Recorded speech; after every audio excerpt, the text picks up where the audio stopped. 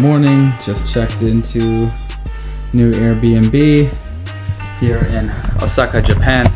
That was a crazy little Airbnb check-in. You have to go to the Family Mart a block away, and there's this little automation machine. You type in your confirmation number and then take a picture of your passport, type in all your information, and then it does a video call with like some call center who like verifies who you are, and then they give you a PIN code to enter to open the box to get your key. Anyway, in Japan, I like and I respect their ahead of the curve automation. It's cool. I'm all into automating things as a digital marketer, etc., etc. Anyways, yeah, they really don't want to do the mundane, repetitive human tasks, right? That one idea is a very central theme of the 4-Hour Work Week, which is a book, and that's pretty much why I'm here. That book pretty much launched off my digital nomad career about 4.5, almost 2 months away from 5 years, blasting off to Chiang Mai, Thailand to go to that e-commerce conference. And yeah, anyways, that's basically how I am able to be here as a digital nomad, as the mic falls off, and through just kind of being based out in these digital nomad popular places. Chiang Mai, Bangkok, Saigon, Bali, which is where I'm heading in a couple days. Just on a quick stopover here in Osaka, Japan, because why not? Anyway, digital nomad life, digital nomad vlog. All I know about today is I'm about to hit up a Starbucks, as I usually do, to get some work done. And then don't really have much planned. Wasn't even really planning on vlogging, but honestly, it's more comfortable to keep my camera in my hand instead of in my backpack because it's so heavy. Osaka, Japan, America, one world. If I can get this freaking key out of the door, let's see what we can get up to in Japan. That is my building. This is my street. So this right there is a hotel that I stayed in when I was on the way from Bali to here. We did a week here. So if you haven't seen those, I was with Danny in Kyoto for 3 days and here for 4 days on the way back to Seattle. So if you're flying from Southeast Asia back to the States or that direction, Japan is a great option to stop because it's pretty much the shortest flight you can get from Asia to America, stopping over in Japan. And why not stop in Japan if you haven't been yet? It's not cheap, that's for sure. The Airbnb that I just showed you is about 50 a night, and this hotel here was about 60 a night. To get a solid hotel, it's gonna be like less than 40 bucks a night in this main area, which is like Dotonburi area, is gonna be hard to find. Of course, there's lots of capsule hotels and hostels that you can get if you're really bootstrapping for like 15 to 20 bucks a night, but there's a very big wide variety of capsule hotels all around here. And the little apartment Airbnb that I stayed at the past couple nights wasn't as big as the one I had now, and that was also 50 a night. So yeah, beautiful day, let's get it. So what we're entering now is like called Dotonburi, which I would be considering like the touristy area. It's kind of this beiged out area, just pure square blocks, just like this. It's just a pure grid.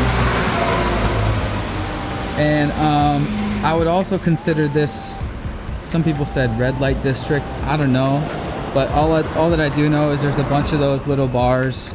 There's like all these buildings, and there's like floors and floors of bars, and some of them are like lady bars, some of them are karaoke, I'm sure some of them are like strip clubs, but yeah, that's this area.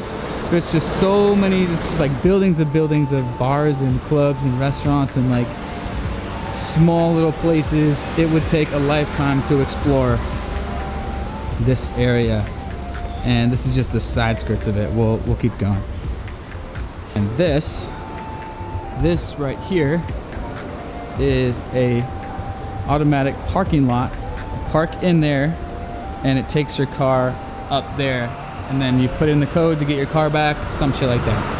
I was actually filming this from the outside last time. Here's the Gentleman's Club. It actually looks really fucking sick if you see their promo video from the outside. But yeah, here's one. I'm just fascinated by these signs. It's just like floors and floors and floors of bars and bars and bars and bars and bars, and then down here floors and floors and floors and floors of bars and bars and bars, and it just keeps going.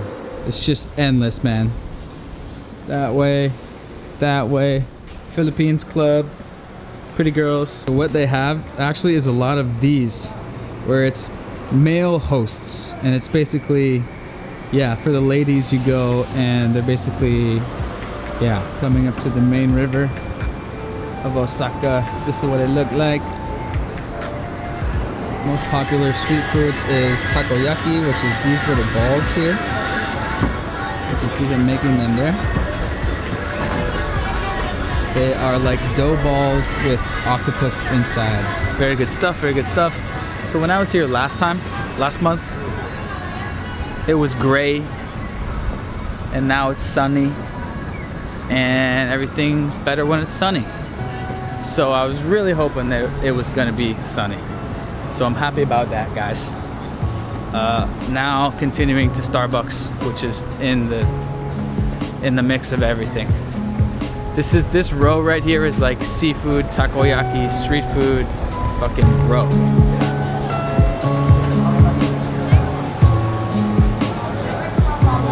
This is a store of just coin machines.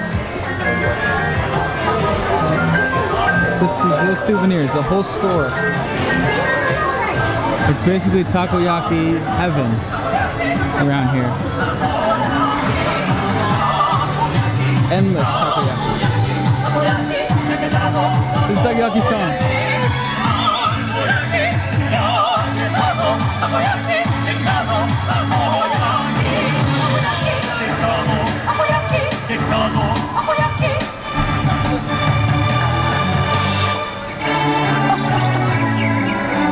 Oh my god, the takoyaki song. It is just wow. Dotonburi yakisoba, beef fried rice, ramen, chicken curry ramen, beef omelet on rice. They also have original gyoza, deep fried chicken. No, honestly, I'm pretty hungry. It's about, oh, what time is it? It's about 11:18 only. Oh my god, but I'm hungry, and holy shit, this shit looks bomb right here. This shit looks bomb right here, dude. Dumplings on flame. They got some flame dumplings. Oh, that's it.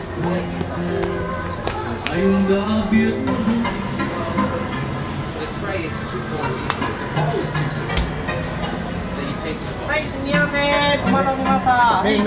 Oh, we got it already. Sauce selection here. Welcome to Sauce TV. Oh my god. Look at that. And whatever this is. Oh my god. Whoa. Oh my god, guys. Wow.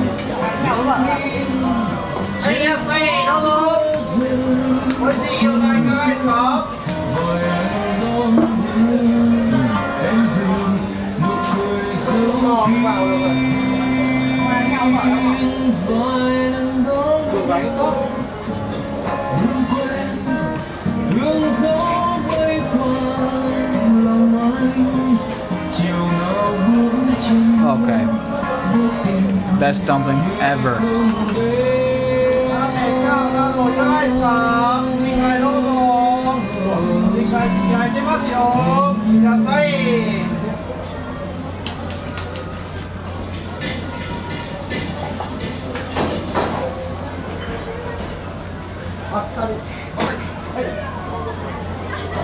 Shit is fire. Got the ramens.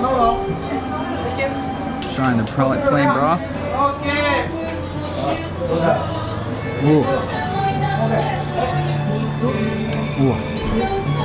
I've had several ramens in both of these Japanese trips. Have not had the katsu ramen, so this is looking very fire.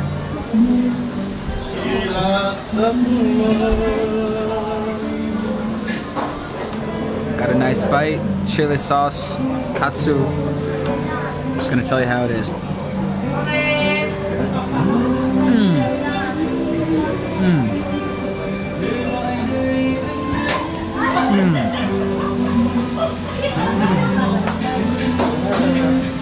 Oh, the chili sauce is fire, but the katsu ramen, I mean, we know about it. Japanese food worldwide.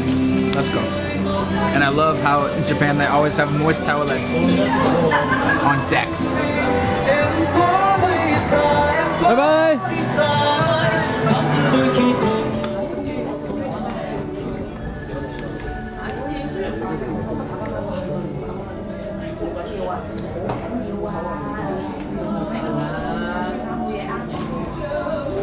So, I didn't follow my #1 own rule. Test Wi-Fi before you buy coffee. The Wi-Fi here is barely fast enough to play a simple Casey Neistat vlog. Loading on 480p. By the way, Casey Neistat, by the way, obviously one of the top 3 channels influencing this whole vlog thing.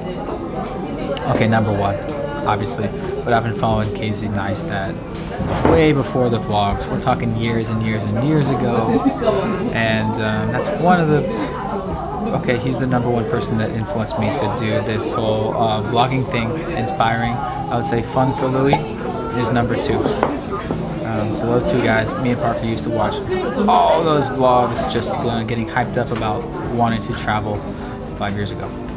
Okay, now I'm just gonna have to chug this and go to Starbucks because this Wi-Fi is no bueno. Honolulu coffee. You ever heard of it? Good view though. By the way, on my last Osaka nightlife vlog, we raged here and also here. Club called Giraffe. I recommend it. It's a 4-story club, and also this one is awesome as well. And this is a Ferris wheel that I went on before too. Check it out on the previous Osaka vlogs. And that's where we're going now. Here we go.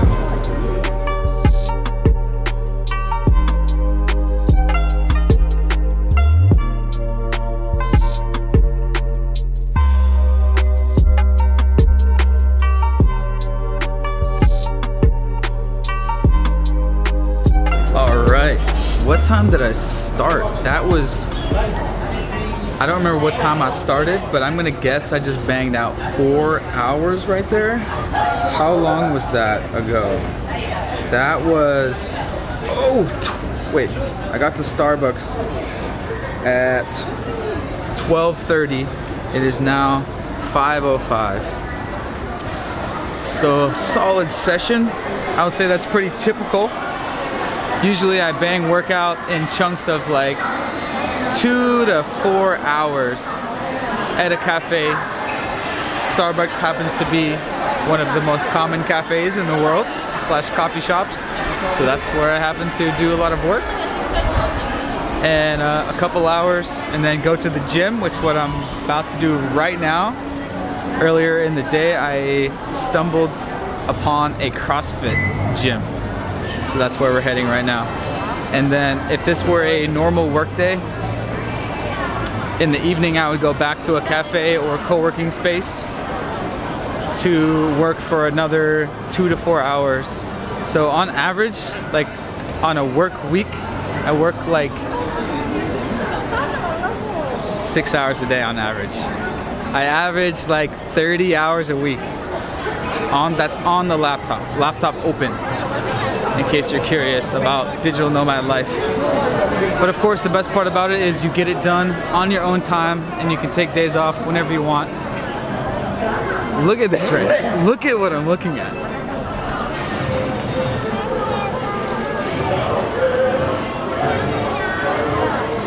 Some takoyaki action.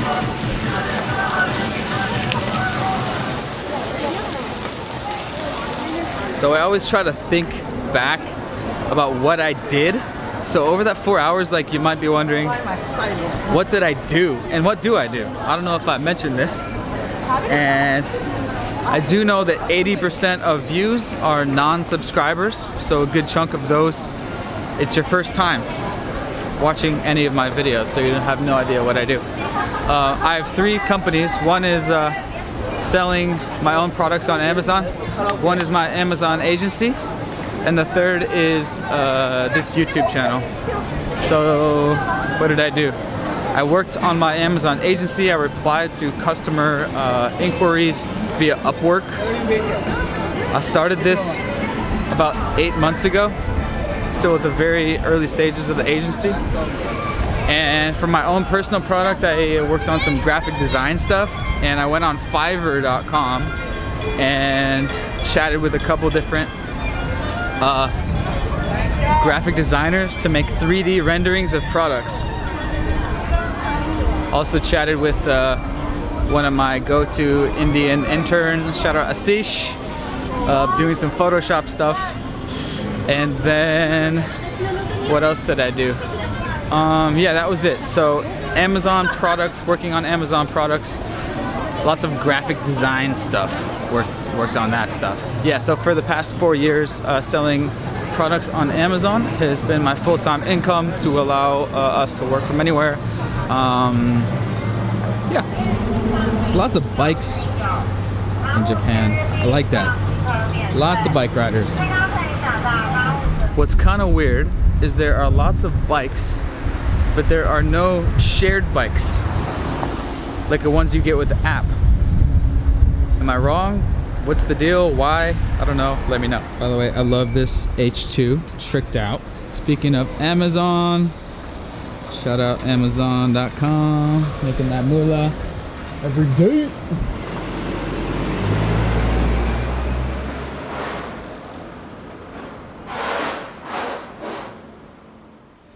Osaka, that's kind of cool.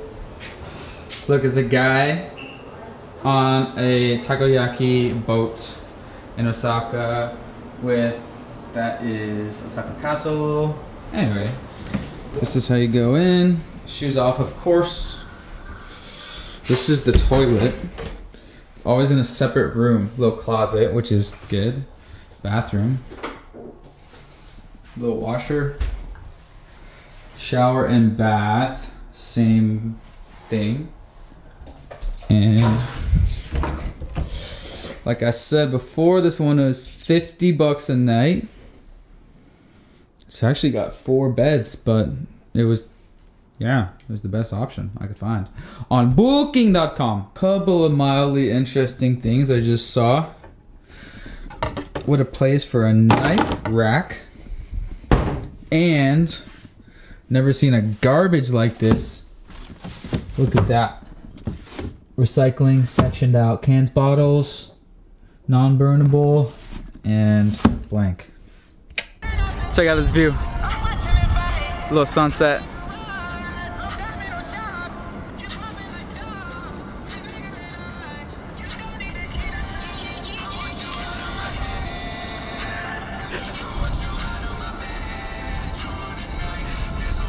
Save you, cause I need to be saved too.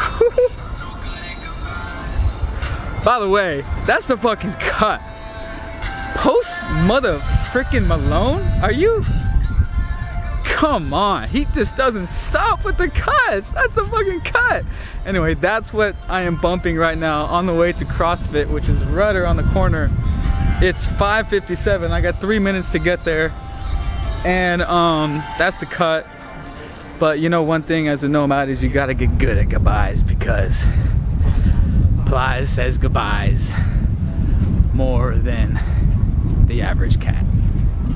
But it's all worth it. Also got Muay Thai in there. Let's go. Next to CrossFit. So I was walking this morning from my earlier hotel to here. Here it is. You know by the Reebok sign always. CrossFit Minami, Osaka. Love how they got all the shirts from around the world.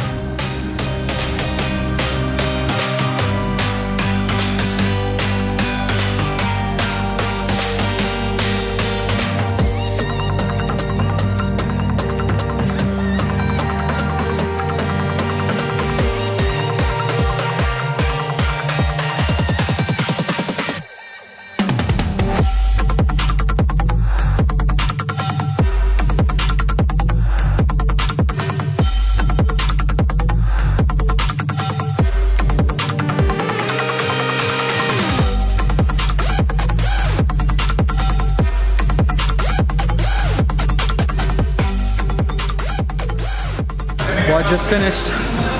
That was 3 rounds. 3 rounds of full intensity, 10 minutes. I gotta stop talking, start stretching. Oh, I'm cramping.